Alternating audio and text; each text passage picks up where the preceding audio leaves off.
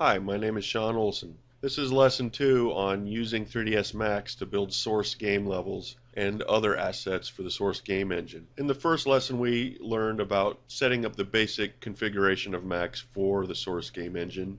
If you're familiar with that, you don't need to go back. If you haven't seen that and aren't familiar, I suggest watching that. In this lesson, we're going to block out a very simple map. It's not going to be anything complex or overly artistic, but I'm just going to do this to show you how you can quickly set up your map and some tips on using some Max utilities to optimize the whole process.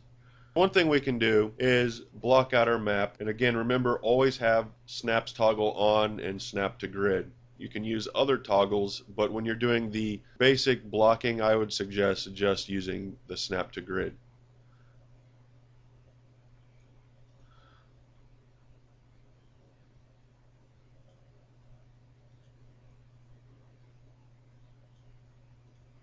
So this is just your standard blocked map where we have a little playground here to do, and we're going to build a very simple small FY map for the game Counter-Strike source. The first tip that I want to give you is to wire the parameters of various things that are always going to have similar attributes. For example, these outer walls are all going to be the same height at all times.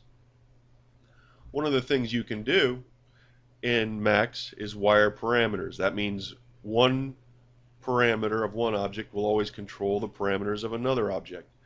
We're going to right click this wall, choose wire parameters, and if it's not appearing in the Camtasia recording, I apologize, sometimes it doesn't, but we choose wire parameters, and we're going to choose the height of this wall, and we're going to wire it to this object, and we're also going to choose height. And we're going to see that in the left it shows the parameters of the box 6 and parameters of box 5. Well, I'm going to give them two-way connections. That means that changing one will change the other. And just choose connect. And we can do the same thing with others. I'm going to right click this object, wire parameters, go to its height, and choose that object's height.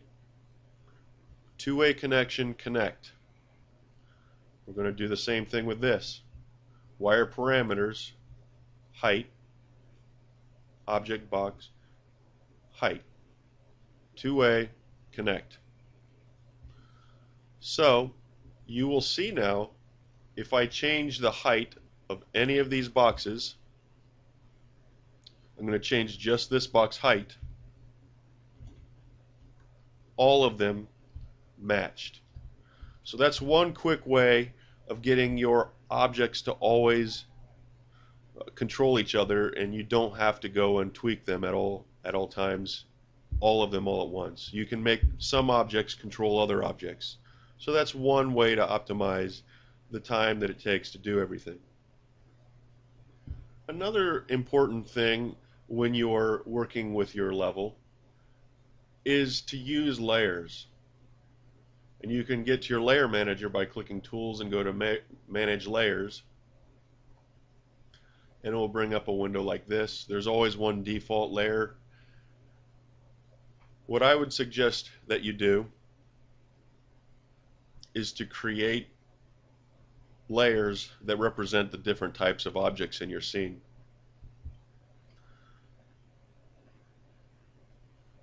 So one thing we can do is click all of these objects that we want to put in a layer, and then click the create new layer, and it moves all of the selected objects into that scene by default. And we're going to rename this layer and call it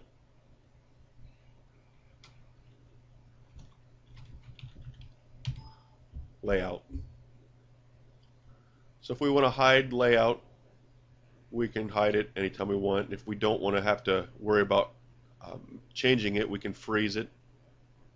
And another thing you might want to do is add another layer for any type of geometry that you want to do, or different types of objects that are specific and you want to work on them and hide other things. So using the layer manager is important. A lot of times I'll make one for layout, another layer for hint brushes,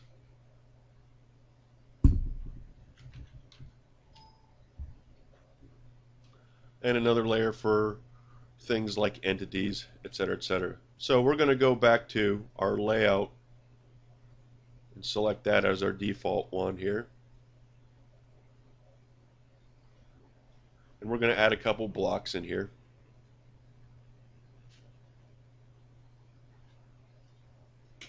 Just to break the map up a little bit.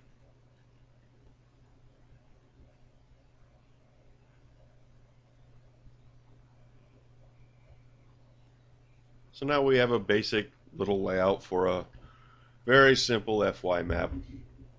Now we want to put a sky on top of here. We want to add a sky to the top to seal the map in. So I'm going to show you another snap. We're going to take off the grid snap and choose vertex snaps. And we're just going to create a box that's now snapped to the top here. So now one of the things you'll notice is we are starting to fill up our layout layer with a bunch of objects, and you'll notice also that they're all named box 1 through whatever.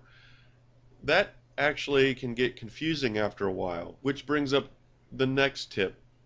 You should, as much as possible, give all of your objects names that are easily identifiable. For example, this box, instead of being box sky or box 001, we should name it sky.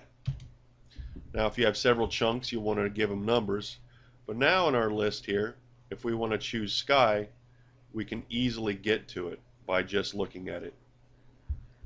Let's go to the ground one. We want to change this one to ground, and now that one is easily referenced right here.